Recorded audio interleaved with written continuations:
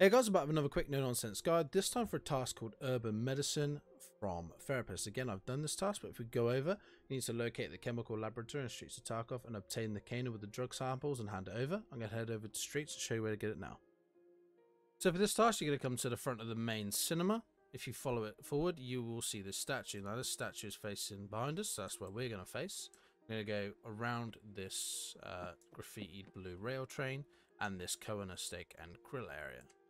Now, if we follow the front of the Steak and Grill past these benches, Ed Sheeran's guitars there, you'll know you're in the right location. You got a Land Rover or a Range Rover, whatever that car is there.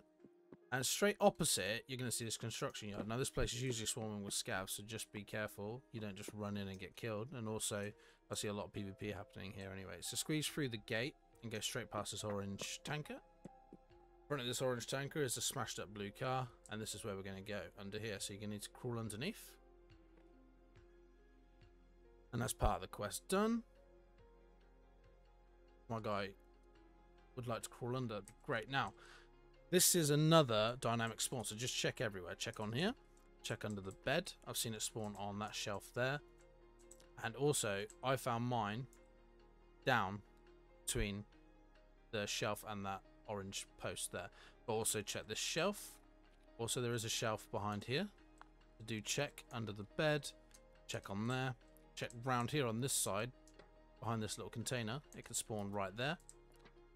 And it can also spawn, I've seen, behind these. So if you can't see it, check behind there. Again, check everywhere it's a dynamic spawn. They're the main places I've seen them.